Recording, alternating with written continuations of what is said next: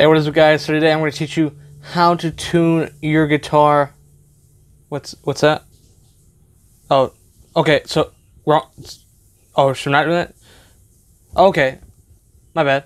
All right, guys, my bad. I got a little mixed up. You know, I get my dates crossed. I don't know what video we're doing today. So I guess today I'm going to teach you guys the basics of Paint.net, a free-to-use open software, which is great for any of you creative, graphic designers out there. It's free, it's easy to use, there's no learning curve, and did I mention it's fucking free? I counted 3 again. I don't know. I think I only have 3 fingers. I don't know. So let's go ahead and hop into the basics of Paint.net. I'm going to give you guys a full run around of all the tools, some cool plugin packs you can download and where to find them, and just a quick rundown of the software in general. And then maybe we'll move on from there, and I'll teach you guys how to make just a couple of simple text-based logos. So yeah, let's hop into it. Alright, so first things first, if we're going to create a new image, all we have to do is go up here to the top left-hand corner, select New. It'll look like a page with a green plus arrow in front of it. We're going to go ahead and click that. We're going to go ahead and open up, I like to do 800 by 800. It works best for me because I can size it up, if I need to. And it does really well for WWE 2K19 or any of the WWE 2K games, which is what I primarily make logos for. So yeah, let's go ahead and do that. Alright, next we're going to use, alright, so first and foremost, let's run over the tools so you guys can know what exactly you're doing and why you're doing it. So over here in the tools section, over here to the left, or yours might be in a different location. I think I've already customize my layout a bit, so yours might be a little different, but just find your toolbar, and if it's not, you can go to the top right hand corner. Right up here you can see tools, history, layers, and of course the colors. And if you click on these, it'll bring up the pop-up menu for each of them, up on your layout, so you'll be really easy to navigate the software. So okay, let's go back to tools. So first of all, we have the rectangle select, which is a great tool for just anything really. Just instead of really using the entire image and stretching it out, you can just make a square and go over here to the transform tool, which is right beside the rectangle select, and then you can transform it, do whatever you want with it, and you only use this part that's selected. You only move that part, so you can do some really cool things with that. Next up is lasso select. A lot like the rectangle select, although it's a bit more freehand. You can do a lot more with it, get around turns, curves, all the edges that you can't with your ordinary rectangle select. I'll show you guys right here. Say I want to do this, and then maybe I want to open it up a bit, give it like a nice curve, and just complete it just like that. And also, when you have anything selected in Paint.net, all you do is hit delete, and you immediately erase it. So it's really simple, intuitive, easy to use. Next up, we have the ellipse select, exactly how it sounds, just select, but with the circle. Again, you can hit delete and immediately erase your selection. Alright, zoom. Zoom's pretty obvious. It zooms in and out depending on what left or right click you use. Magic wand, which is a fantastic tool. I cannot tell you enough how life-saving this tool is. I wish every software had it. But yeah, let me go ahead and show you guys how to do it. So the magic wand tool right here. We're going to go ahead and click on the image we want to select, the part of the image we want to select, and it'll select all of that color. It'll try to anyway. And actually, if you hold down Shift and then right click again, actually on white, and then you can select all of the white on the screen throughout the entire image. And of course, you can change the tolerance a bit up here. This will kind of give you, more leeway of what it's going to pick and what it's going to select and what it isn't. But again, you can hit delete, and there you go. You can pretty much delete anything you want with that. The magic wand is such a time saver. Works great for deleting backgrounds and pretty much anything, and just immediately selecting things you want. And yeah, it's just a great all-around tool. You guys who are familiar with Paint from Windows fame, Paint Bucket, pretty self-explanatory. All I do is pick a color right here and just click on the screen. You're as good as gold. And if you wanted to fill in with the secondary color, all I do is right click, and there you go.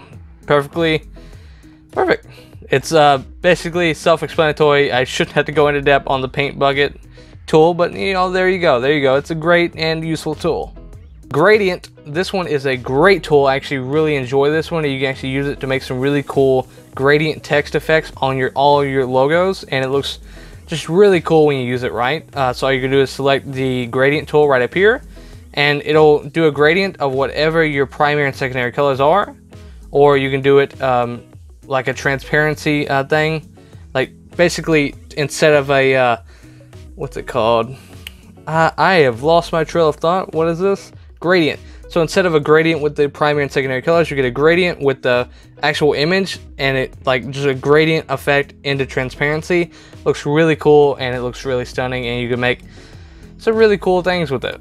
All right, so again, we're just going to select our gradient tool. We're going to go ahead and click on the top left of our screen, and we're going to bring it down just to get this nice gray, black, and white gradient and all throughout the screen, and it looks great. And that's all that you need to know about the gradient, pretty much. The paintbrush. Okay, so the paintbrush is pretty self-explanatory. It just like Paint.net, I mean, just like Microsoft Paint, it works exact same way. Again, but there is a couple of cool things you can do with it. We're going to turn the brush size up a bit to 55. We're going to turn the hardness all the way down to 0, and we get this really cool spray paint effect that you can do, and it just makes it look really cool, and it actually looks really fluorescent on my screen right now. But that's basically all you need to know for Paintbrush. There's not a whole lot of brush settings for Paint.net, unfortunately. If you want like major custom brushes and awesome presets, download Krita. I'll leave a link to it in the description below. Is the eraser tool. Pretty simple. Again, self-explanatory. A lot of these tools are not easy to mistake with any of the other ones. So just like it shows, we're going to select the eraser, and we just erase whatever's on screen. Of course, you can mess with the hardness on it, and you can get like a really cool, again, like really cool gradient effect. We're going to go ahead and back out of that and delete this rated lines that I created. Those look god-awful. Next up, the pencil tool, just like the paintbrush tool, except this one only paints in a 1x1 pixel, so you only get 1x1 line right there. The lines will only be 1 pixel in diameter. Color picker. So this one's actually really useful if you want to keep the same color palette throughout your entire image. All you have to do is select it right here, color picker, right beside pencil, and you're going to go to whatever color you want to select. You're going to go left click to select your primary, and right click to select your secondary. And as you can see here, we got black and gray from the image, so it's really easy to contain your certain color palette that you want to keep throughout the entire image. It just really helps out. Next up, the clone stamp. This one's actually really cool too. To use this one, all you do is select it, clone stamp right here, and you just hold Control, you hit left click, and you made your anchor. And now you can just go and paint over here, and as you can see, it takes whatever is in this circle and moves it and paints in the other circle with that. This works really good for doing skin texture and anything like that. But yeah, it just gives like a really cool effect for blending and anything you need like that. Just a really useful tool. Next up, we have Color Picker, another useful tool, completely useful. I love this one of my favorites. What we do here is basically we select Color Picker, Recolor, my bad, Recolor, and we're gonna go with the whatever color we want to change it to. We're gonna go ahead and turn the saturation and there we go. That looks pretty good. No telling how that's gonna look, but as you can see here, okay, see. Now as you can see, we only paint the gray. It only does the gray into a different color. Again, this is just a really useful tool to recolor anything in the image you want to use. And as with the other tools, you can also affect the hardness and the tolerance, so you get like a different effect, as you can see right here. And yeah, it's just a really useful and great to use tool. All right, next up we have text, another self-explanatory tool. You'd be surprised what you can do with just a cool font and just regular text-based logos. I think they look quite the best, if I'm being completely honest. They're just really simple, really intuitive, and it doesn't take a lot of work to do one. So let's go ahead and select our font right there. We're gonna bring it to 192 font size, and we're just gonna type in something random, SKC, and I actually want a different color. So as you can see right there, and that's pretty self-explanatory. Again, you can use any font you download to your computer and install. It'll show up on that list almost all the time. I've only had it happen once to where the font just didn't show up on the list, and usually it works pretty fine. Next up, the line and curve tool, another simple and intuitive one. Just all you do is select it and then go to where you want the line to start, left click and drag, and that's it. That's all it is. And if you want to curve it, all you do is mess with the points a bit, and there you go. It's just really simple and intuitive. The shapes tool, another easy to use, fun, really cool tool. So basically all I do is select the bottom biggest tool on the menu right here down at the bottom, and of course we can go up here and select whatever shape we want. I have a few shapes that have been installed in plugins, so you might not have all of these. You should have the basics, the squares, you should have polygons and stars, I think. You should have arrows, I believe, and possibly callouts, but I'm not sure about those. Everything else you guys will not see in your basic Paint.net pack. You have to download some plugin packs, which I'll go over in a minute. Alright, so we're just going to select a circle real quick, and yeah, it's basically exactly how it sounds. You just take and drag and create, and there you go. Place it wherever you want, and that's pretty much it. That's basically a rundown of all the tools in the toolbar of Paint.net. Again, it's a really cool and intuitive software, and there's just a lot of cool stuff you can do with it. So with that being said, there's a lot of built-in tools that are, you get like a lot of effects, a lot of adjustments. You just get a lot of really cool stuff like glow. I think this should come with your Paint.net. If you turn the radius up, you get like this really cool neon fluorescent effect, and it looks really fucking dope. I really love it. Actually, we're gonna go ahead and make that one glow too. Yep, and it looks fantastic.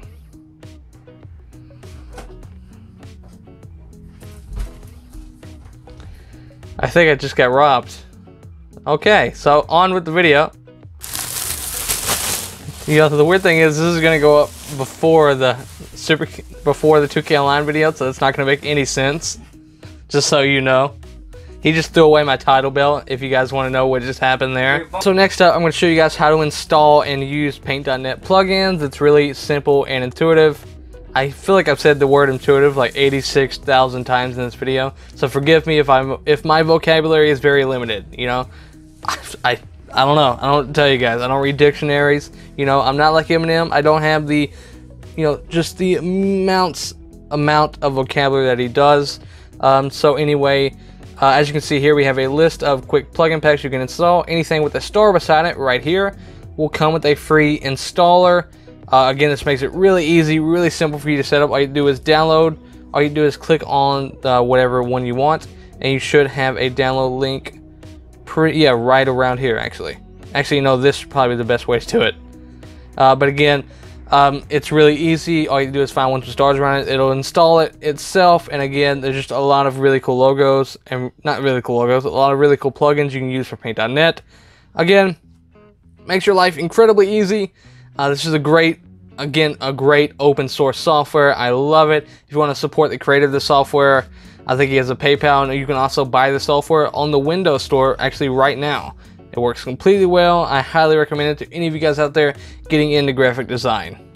Alright guys, so that's basically a rundown of the basics of Paint.net. Just all you really need to know. Actually, one more thing. So say if we're done with the whatever image we want to create right here, we're going to go to Image, we're going to flatten it, and then we're going to go File, Save As, and we're going to save it as a PNG. Now if you're making a logo or any kind of design, PNG is best. If you want to have and keep your transparent background, that way you put it on the screen, it doesn't have like a white checkerboard behind it.